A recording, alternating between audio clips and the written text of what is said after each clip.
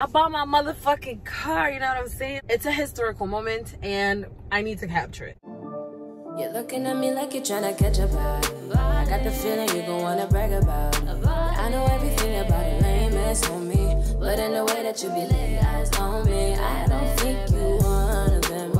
You figure, might waste 6 figures, go figure.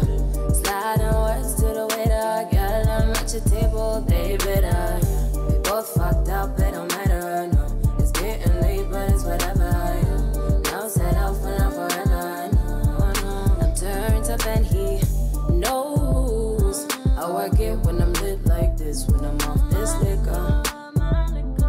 This, I drink up and he knows I work it when I'm wet like this, with it in my. Hey, yo, what's up? What's poppin', you guys? Today's a special day. Today's a very special day because I'm gonna get my first whip, okay? I'm about to go get my first car. I'm very excited. I've been to the dealership twice already. I did not get my car because there was some more shit to sign and everything. But today's the day. Like, today, technical issues. But yeah, y'all, today's the day. I'm going to make my deposit, sign all the remaining papers and shit, and I'm gonna get this whip. I can't wait to show y'all. You guys, this is a historical moment, you know what I'm saying? Like, all these years of my friends picking me up and shit, you know, all... It's over.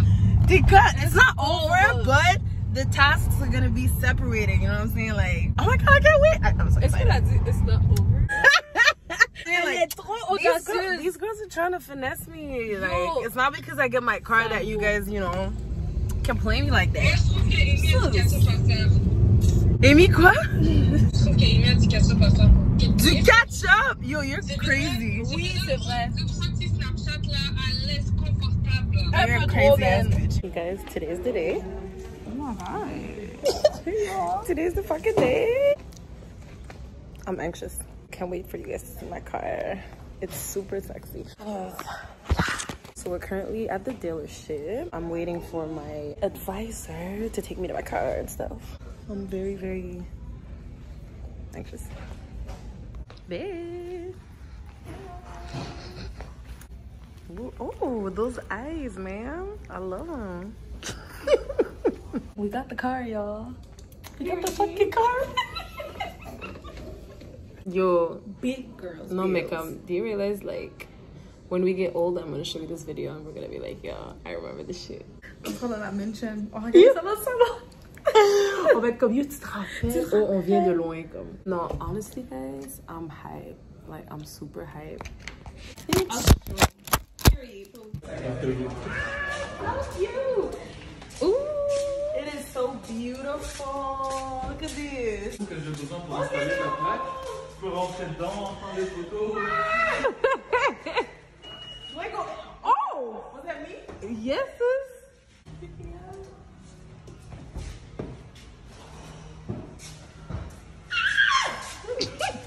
Mati! Yo, c'est pas mon auto, ça. Oh my fuck. Yo.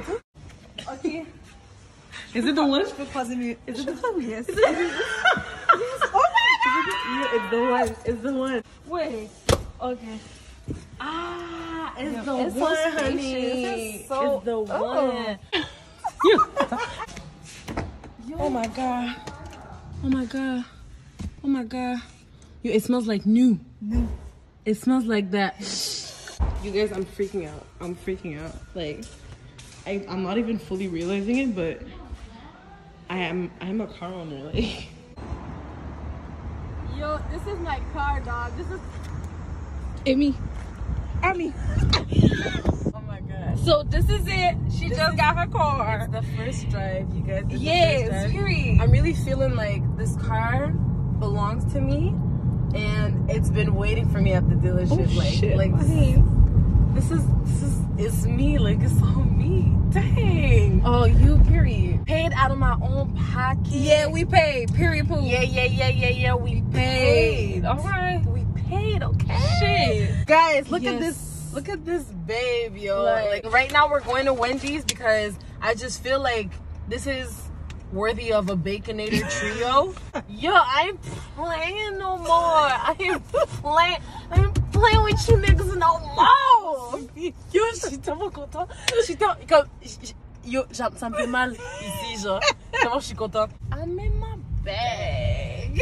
Go see what you got for me that I don't have, nigga. The fuck? Period. Whoosh. Allez, avancez. Vous voyez pas l'auto que j'ai là?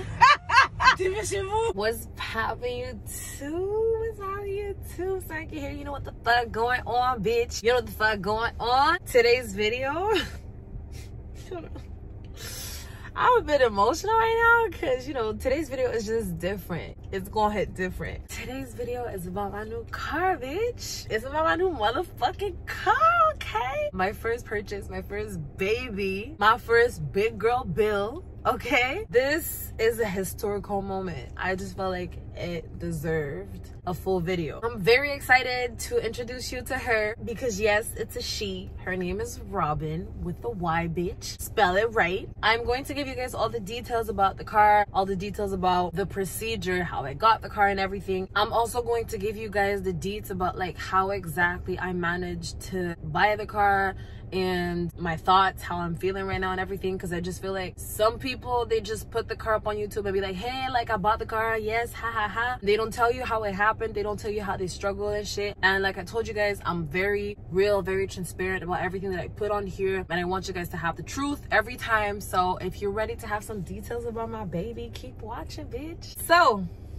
let's start with the beginning. My car is a Honda Accord. It is a 2020 model because girl, go big or go motherfucking home. I was like, I want to be actually happy about my car because I don't know when I'm gonna get a second car. I want to be able to drive in the car and be like comfortable, you know what I'm saying? Like I like luxury. Like if you know me from my challenge, like you know I like to be in luxury. I like to be comfy basically, and so I was willing to make a little sacrifice and be maybe a little tight in my finances for a little while just to have this car because it's beautiful. It is red. I'm going to insert some clips of the car so you guys can see the outside as well, and today's lighting is just beautiful, so you guys are going to be able to see it at its full potential. Like I said, her name is Robin. I always wanted to have my first car's name as Robin. I was planning to either have a dog or a car, but the car came first, so the car's name is Robin, and that's it. About the story behind the car, it's actually super insane, and the people that know me know that I'm a bit impulsive. They're gonna understand my decision. They're not gonna necessarily agree with it, but they're gonna understand how I did it. So I started working from home, right, during quarantine. Basically, I was always stuck at home and shit, like I could never do anything. But a bit before we got stuck at home, I was still going to the office every single day. I was comfortable going to the office, first of all, because there was nobody there, so nobody was fucking bothering me. I didn't have to socialize or anything like that, and so I was very like okay with going to the office during that time. At some point my boss told me you absolutely have to go home, like we can't have people at the office anymore. You really have to, you know, take your material and work from home. The thing is, my parents were becoming a little bit more strict regarding like coronavirus and everything, and it was very much annoying because I don't have my equipment to record at home. If you don't know me, I'm Sankya. I make music. I needed to record music. Like it makes me sick when I'm just stuck at home and I'm not doing shit, right? So I was like, how the hell am I gonna do this? Like I can't record at home. Like I can write as many songs as I want, but I can't even lay them down or anything like that. So this is not working for me at all. And being able to still go to the office, I was using my dad's car because he was coming from a trip, and so he had to confine himself. I don't know, he had to stay at home basically, and so I was using his car in order to make every single move. Sometimes I was calling in sick at work in order to be able to go to the studio because I couldn't tell my parents I was going to the studio. They were not having it at all. The situation was very, very difficult. I think I'm going off topic a little bit, but all that to say, every single move I was making was by car. I was using my dad's car all the time, and so I became very, very comfortable with using a car and moving by car, and I became more and more disgusted with public transportation just because I feel like when you're in your car, you just have your space. Like you can do whatever you want. You're not scared of anybody coughing on you. You're not scared of anybody bothering your space. You don't have to let anybody sit instead of, you know, you sitting and being comfortable and shit. And I didn't mind paying gas for that because there's a certain price to comfort, you know what I'm saying? So I was willing to pay the price in order to use the car and be able to like move whenever I wanted. When we got sent to home, it was very difficult for me because it was like, damn, I can't lie to my parents anymore and be like, oh, I'm going to the studio. I'm going to work and go to the studio instead. I became very, very irritated with the situation, but I didn't really have a choice but to, you know, bend to the rules and shit. So I was staying at home. It was making me very much sick. But then afterwards, when we started going out again recently, my dad finishes work at what, like 5 or something, and he comes home at 6. And so I was always taking his car in order to go out and do whatever I needed to do. And so I got more and more used to like doing everything by car. It became very, very used to the fact that, oh, like I have my own space, you know, I'm using a car and I don't have to like carry everything with me, and I can just, you know, put it on the back seat or put it on the passenger seat and shit. The thought of buying a car was installing itself in my head. Like I was like, you know what, I really need a freaking car. Like I need to be able to, you know, travel whenever I want and be comfortable. The thing is with my dad's car is that obviously it's his car, so I can only use it when he's not using it. During quarantine, I saved a lot of money because clearly I wasn't going out as much. I was still working full-time, so a lot of money in my pocket. And I had also saved a lot of money from the past years. I dropped out of school in 2017 and I've been making music ever since. I've started my YouTube back in March, and I also had my 9-to-5 going for me. So basically I was saving money a bit everywhere. It's really hard for me to save money as I have a lot of investments to make. I have to put my money in a lot of shit. I was making bank, you know what I'm saying? Like I was making a lot of money and I was saving a lot of money even more during quarantine. I couldn't film videos, I couldn't, you know, make big investments and shit because everything was freaking closed. Fast forward to this month, I told my dad, I was like, yo, I absolutely need a car. I know nothing about cars, okay? My dad knows about every single shit and I don't want to get finessed or anything like that, so I asked my dad to come with me. My dad is like, okay, you know, let's go to the dealership. I know you're not in a rush or anything like that, but let's just go and look at the cars to see which one you want. So we set an appointment like with my dad to go to the dealership and shit, just to look, like just basically for me to have a clear idea of what I wanted. I already knew that I wanted the Honda Civic. I think it's just so cute. It looks like a little spaceship. I love it. I had a clear idea of what I wanted. So we get to the dealership and I see all those Civics and they're so freaking cute, and I'm like, oh my god, like I can't wait to have mine and shit. We get into the dealership, we start looking at the cars, right? And I see my car, I'm like, oh my god, my baby's right there. I just turn around and I see that beautiful Accord and it's red. It's intimidating, and I was like, shit. I was like, excuse me, which car is this? And then he's like, oh, this is a Honda Accord. And I was like, is this significantly more expensive than the Civic? Because I think this one's very beautiful. And he was like, well, it is more expensive and it is a sports model as well, so it's gonna be more expensive than the Civic that you were looking at. And I just couldn't take my eyes off of it. I was like, yo, it's very cute. And for the people that know me, you know that when I have an idea in my head, like you're not gonna be able to talk me out of it because I'm gonna do whatever I want. If I want that car, like it's that car I'm gonna get. Nobody can really talk me out of like the ideas that I have in my head. So we sit down, we talk, he's explaining to me like the difference between the two cars and everything, and I was like, you know what, to be honest with you, I don't even care what's going on with the Civic anymore because this is the one I want.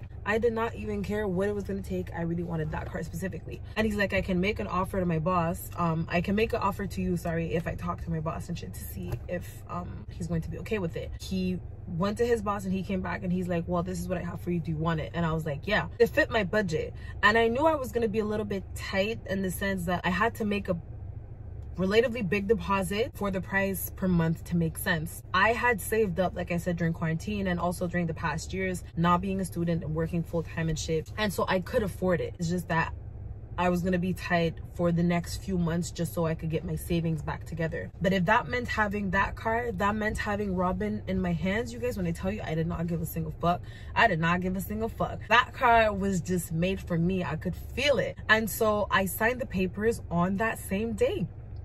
On that same day, like I was supposed to get the car within the next months because I did not plan to have that car like at all, right? Not on that day anyway. Everything was just so sudden, and not like, even when we left the dealership and I was in the car with my dad, I wasn't even realizing that I had just bought a car because it is a big investment. It's also something I want to warn people of. Just don't be in a rush to take a car like I was, because I don't regret it. at all.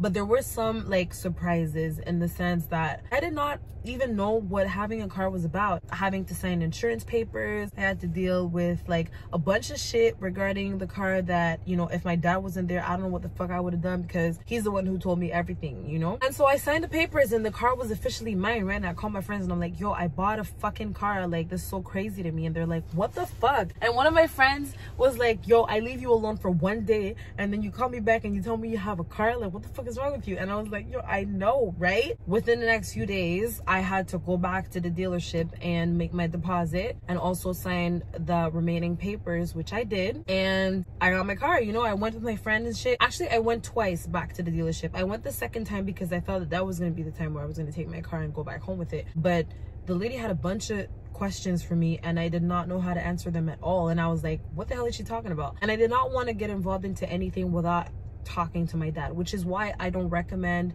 going to the dealership and making a reckless decision like I did if ever you're not familiar with all the concept of like getting into a big contract or buying a car at all. It's something that can, you know, either help your credit or decrease it like shit, you know what I mean? So if you're not comfortable, please don't go by yourself and make sure that you ask all the questions possible. Don't give in into the pressure of the person telling you like, so are you buying it or not? Like, you know, if you're not comfortable, if you haven't made a budget plan, if you haven't like organized yourself in order to actually have the car like right now, don't take it. You know what I mean? Like, it involves a lot of shit. It involves you putting money into it. It involves you being disciplined with your money, signing a freaking contract, god damn it. Like, it's a lot of shit, you know what I mean? I don't regret my decision personally, and whenever I make reckless decisions, I know that I can back them up. I'm ready to face any type of consequence. So what I would advise you to do is first to make a budget, to know if the car that you want is going to fit inside of